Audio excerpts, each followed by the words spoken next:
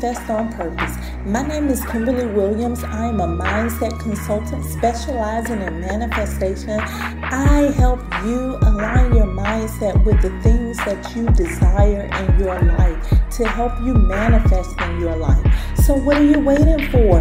Come on, let's go. Let's manifest on purpose.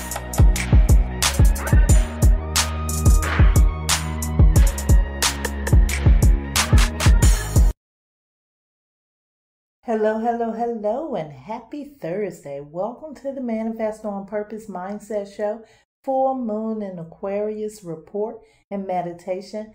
I am your host, Kimberly. I am a mental alchemist, helping you align your mind with the things you really want in your life so that you can create the best life available to you. Thank you so much for being here. Thank you for inviting your friends and family, and thank you for subscribing here and on the website at manifestonpurpose.net. The God in me loves the God in you. Today's full moon is the full moon in Aquarius, and this is going to be about reclaiming authority. The full moon starts on August the 11th at 10:36 p.m. Your opportunities are culmination of hopes, closure on long-held issues, and your challenges are coping patiently with urgency and sifting fact from fiction. Here's your report. The full moon in Aquarius on August the 11th is the very last of a series of supermoons, a cycle which began in May 2022. Although this full moon is not as powerful as last month's supermoon, it still packs a powerful punch. Configured to both of Aquarius's ruling planets, Saturn and Uranus, in an astrological pattern known as a T-square, this lunation is bound to have some tension and challenge.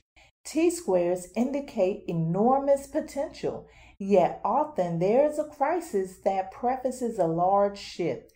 We can think of this as a pressure cooker, ready to explode if we don't hold the tension firmly in hand and direct it in the most constructive way possible. There are also very contradictory energies at play.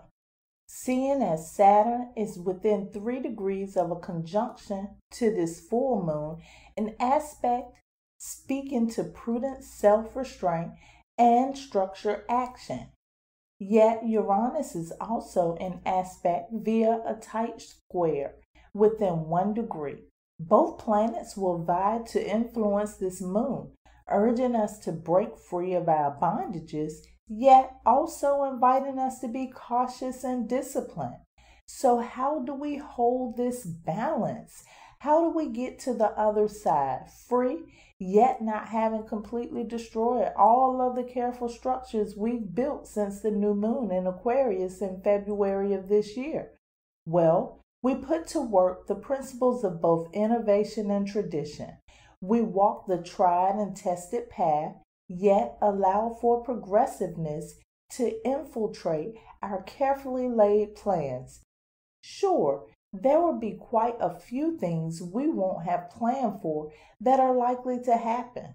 Perhaps the sudden shifting of our social circles, the realization of a goal, although perhaps not in the way we envisioned it, or the unloosening of the chains that have kept us suffocated.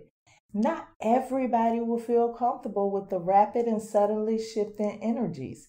Some of us will cling to the status quo, holding tightly onto how things used to be. But we do need to channel the forward-thinking quality of Aquarius and fully embrace the new, knowing that the old does not have to be lost in order for us to progress into a new paradigm.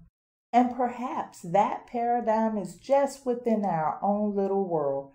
Perhaps it's starting right on our doorstep before spilling out into the collective.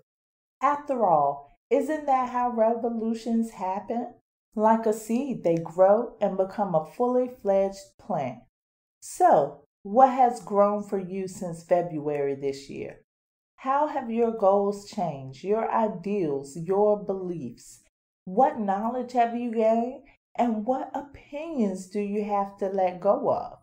Aquarius is often guilty of going into know-it-all mode. So, how can you be more open-minded during this time? Important to note is the conjunction of the North Node to Uranus with Mars nearby. In terms of the collective, this indicates very sudden, startling, and enormous forward movement, sudden liberation, freedom, or even conflict. We do have to stay grounded, harnessing the energy of wise Saturn to accept responsibility, stand in our authority, and overcome any fear or insecurity that may rise during this time. That is your full moon in Aquarius report, courtesy of Astro Matrix. This is very interesting because in yesterday's conversation, I talked about letting go. And it sounds like this full moon, as with any other full moons, is really about letting go. So I want you to continue the release meditation that you had yesterday. Let's jump into the meditation. If you are driving, this is not the time to meditate. Please download this and save it for later. If you are not driving, please find your sacred space, the place that is comfortable for you, the one that is distraction-free, safe, the place where you can relax and focus on your breathing. In today's meditation, focus on release in this Aquarius full moon. Enjoy your meditation.